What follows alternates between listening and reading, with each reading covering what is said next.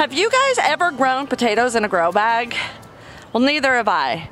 So today we're gonna join this journey together. If you have grown potatoes in a grow bag, please leave me any advice and tips down in the comments. I'd really like to know some of your secrets on how to get the biggest potato yield from your grow bags.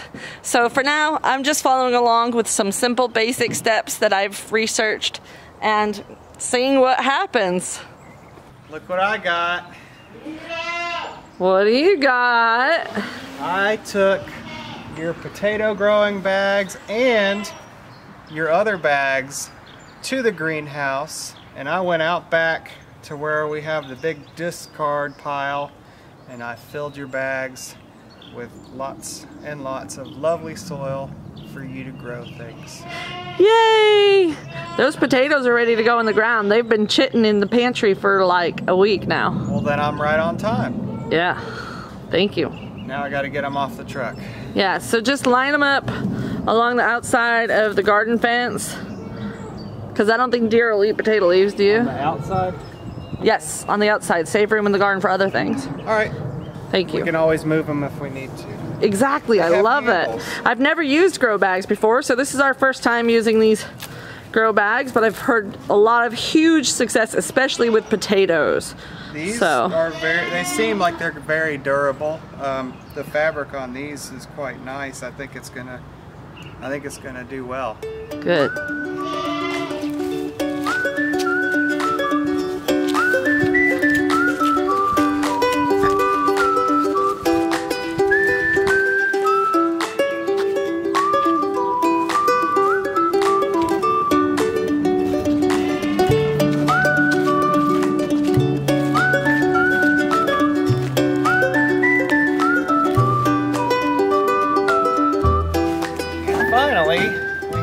Potato grow bags.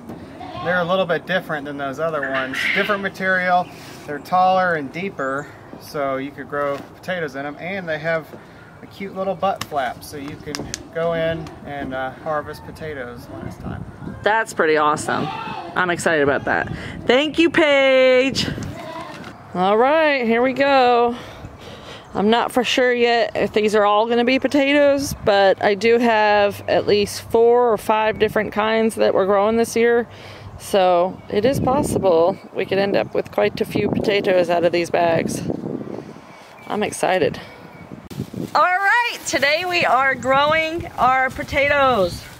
And this is the first time we've ever used potato grow bags, which is really beneficial to us this year because we have a very wet garden, and the potatoes could have done very poorly if we had planted them in the ground. The potato grow bags have a lot of advantages for space and maneuverability. We can pick them up and move them if we need to. So what we're doing is we just have a couple of inches of soil in the bottom, and then we're adding a layer of potatoes spread out a few inches. You see, it's so easy. A 3-year-old can do it. Not hard. This is easy, right, Liam? Yeah. So these potatoes have all been cut in half so that there's a few eyes on each half.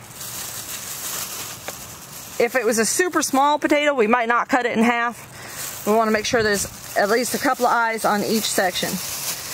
We store them in dry peat moss.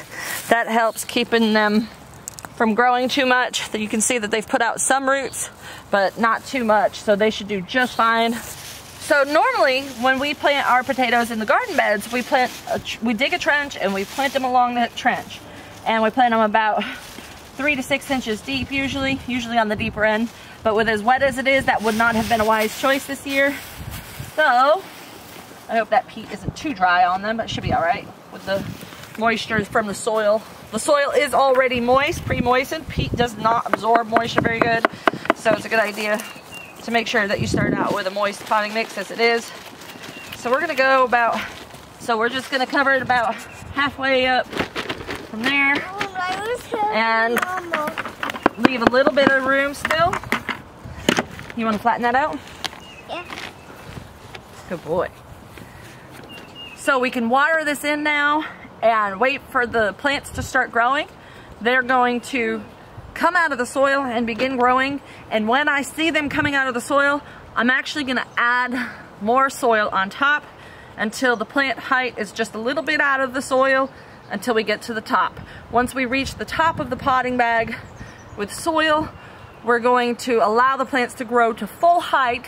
They will bloom. When they're done blooming, that's when we know it's time to dump the potato bag out and see how many wonderful potatoes we have. These potato grow bags do have these openings. They're like spud flats. And I don't want to do it now because it's full of soil, but you see, it's velcroed down the seams, and then I can velcro it up here, and actually I can do that halfway through the season and harvest baby potatoes if I want to. So that's kind of cool to be able to grab a few while it's still growing. Have some bugs in it. There's some bugs in it? That's good. And if you find any worms in the garden, you can put them in the potato bags now. Yeah. I'm gonna remove the soil from these bags. These haven't been planted yet. We just had Ryan bring us home this wonderful potting soil from work, from their compost pile, which is mostly just potting soil. So this next potato is a beautiful, rich, reddish purple color, and that's gonna go in this bag. The next ones are, I believe these are red Pontiac, so they're white on the inside but red skin. Those will go in this bag. And I think these are a type of russet, so that's perfect for growing. These 4 bags, and then this fabric pot, I'm doing something that a lot of you guys have asked about. So many times I get questions of, can you plant store-bought potatoes?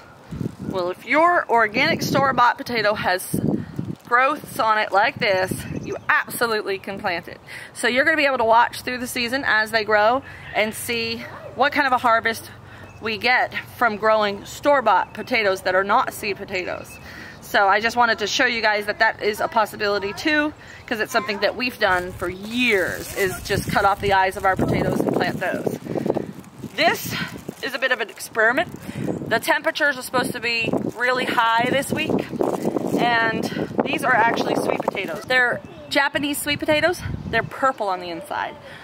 The problem is I am starting all my sweet potato from slips, and my other sweet potatoes, which was a different variety, it was a red skin potato, and I also have a white sweet potato. All of those were put into a cup of water at the same time.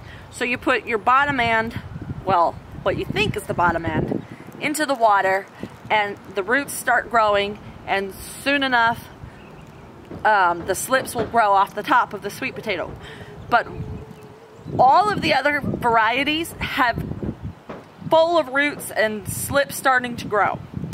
This is the only one that did not work, and the only thing I can think of is that the tops and bottoms are mixed up.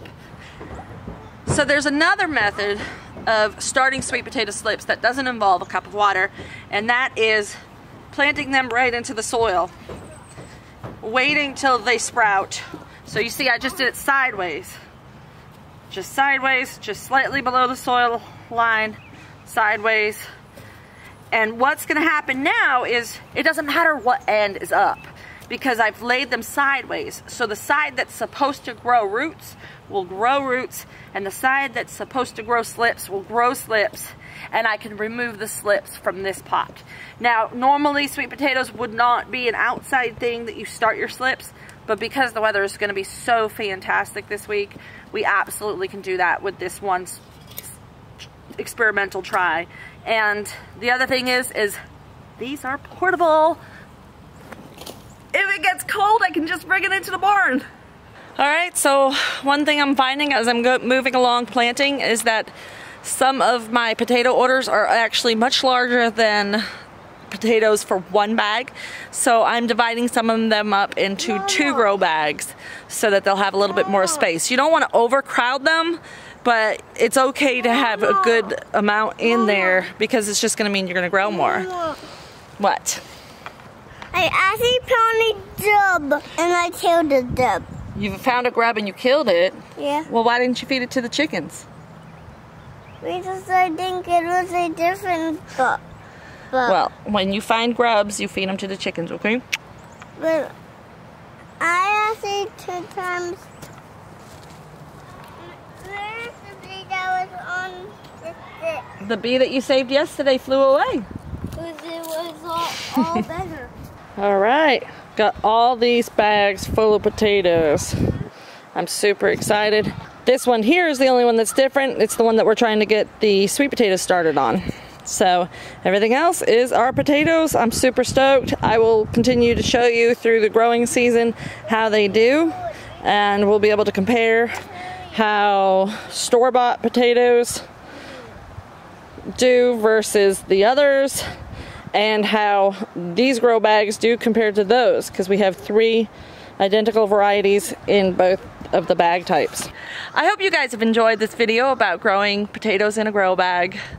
And if you guys have any ideas or tips on growing in a grow bag, please let me know in the comments. I'd love to have your help with this.